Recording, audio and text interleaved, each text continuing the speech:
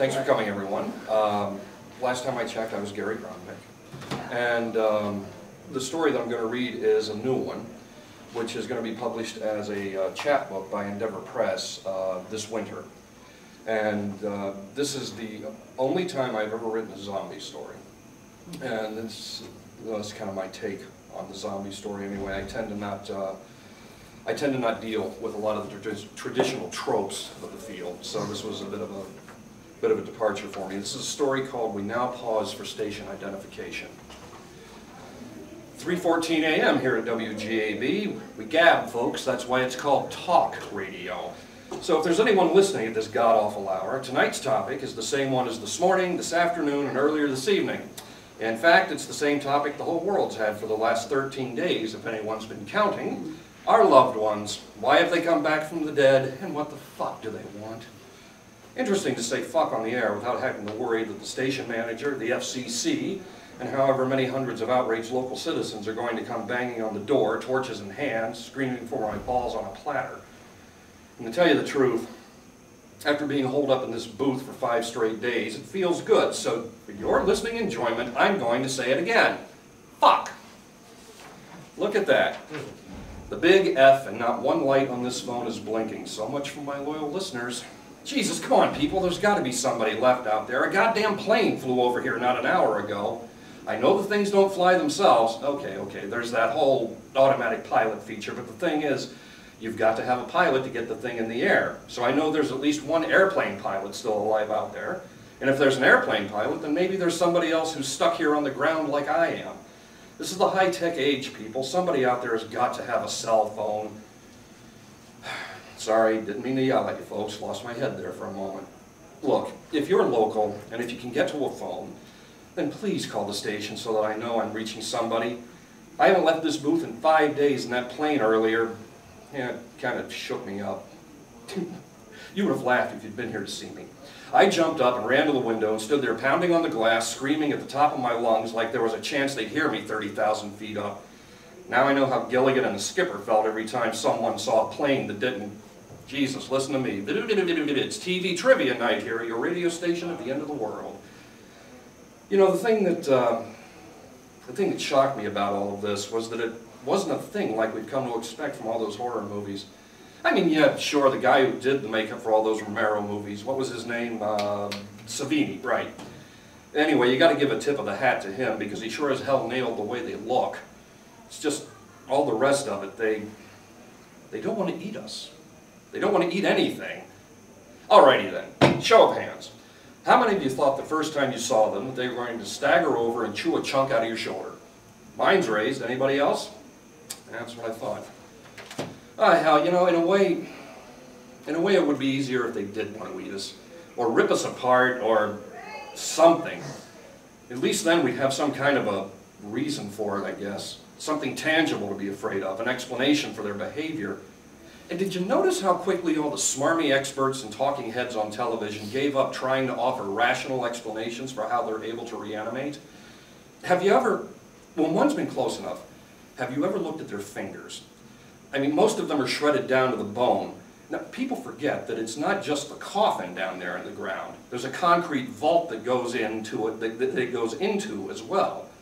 So once they manage to claw their way through the lid of the coffin, they have to get through 4 inches or so of concrete. At least that's what all the good folks who buried your loved ones have made you pay for. Now think about it, folks. I don't give a hammer horror film shit how strong the Walking Dead are supposed to be. No way could they break through concrete like that. Not with the levels of decomposition I've seen on some of the bodies. So then, how do you explain so many disturbed and empty graves in all those cemeteries all around the world? Easy. You've been getting screwed. Those vaults that you see setting off to the side during the graveside services, have any of you ever actually stuck around to watch the rest of it be lowered over the concrete base? Shit, it wouldn't cost anything to pour a base underneath the coffin. A lot of us have been getting scammed, people, and I think it's high time we get together and did something about it. Funeral homes and cemeteries have been charging all of us for a single concrete vault that never actually gets put in the ground. Anybody out there got a better explanation for how a moldy, rotting, worm-filled bag of bones can dig its way out of the grave so quickly? If you do, You know the number, give me a call, let's talk about it, let's bitch, let's raise hell, organize a march on all funeral homes and cemetery offices. But the ones who came out of the graveyards, they're only a part of it, aren't they? Remember the news footage of that Greenpeace boat that went after what they thought was a wounded whale?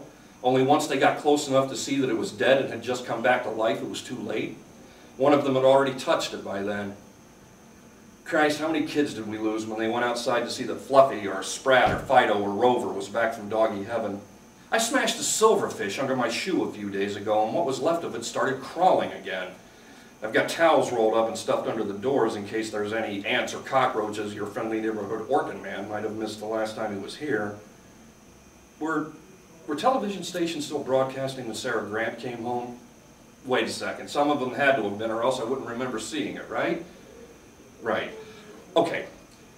Locals might remember Sarah. She was a 4-year-old girl who disappeared about 3 years ago during the Land of Legend Festival. 10,000 people and nobody saw a thing. The search for her went on for, I don't know how long, before they just had to give up. Well, about 2 weeks ago, the night all of this first began, what was left of Sarah Grant dug its way out of the grave in its preschool teacher's backyard and walked home. She tried to tell them what had happened, but her vocal cords were long gone. So when the police showed up and saw her, they just followed her back to her teacher's house where she showed them the grave. The police found the teacher hanging from a tree in the backyard. She evidently witnessed Sarah waking up from a dirt nap and knew what was coming. By then, the police had seen more than a few dead bodies get up and start walking around, so little Sarah didn't come as much of a surprise to them. A lot of missing children started showing up at their old homes. Sometimes their families were still living there. Sometimes they moved away and the kids didn't recognize the person who answered the door. Now, this was still when people did answer their doors in the beginning. When we thought it was something that wouldn't happen here, it was just going on in China or what used to be Russia or Ireland or wherever. Everywhere but here, not in the good old US of A. Downright un-American to think that. Christ, there were those idiots who stood up in front of Congress and declared that all of this was just propaganda from Iraq or Hong Kong or Korea. Can you believe that shit? And of course it was all a plot against America because the whole world revolves around us. Fuck that noise. Oh, nations as we know them don't exist anymore, folks. And this is assuming that the entire concept of nations was ever real and not just some incredible, well-orchestrated illusion dreamed up by the shadows who've really been in charge all along. It doesn't matter, it's all just real estate now. Up for grabs at rock-bottom prices. Remember how happy a lot of us were at first? All that news footage of people in tears running up to embrace their loved ones fresh from the grave. Mangled bodies pulling themselves from automobile accidents or industrial explosions or recently bombed buildings. All those terrified relatives standing around crash and accident sites, hoping to find their husbands or wives or kids or friends still alive. Reunions were going on left and right. It would have moved you to tears if it hadn't been for a lot of them missing limbs or heads or dragging their guts behind them like a bride's wedding dress train. That didn't matter to the grieving, though. All they saw was their loved ones return to them. They had been spared.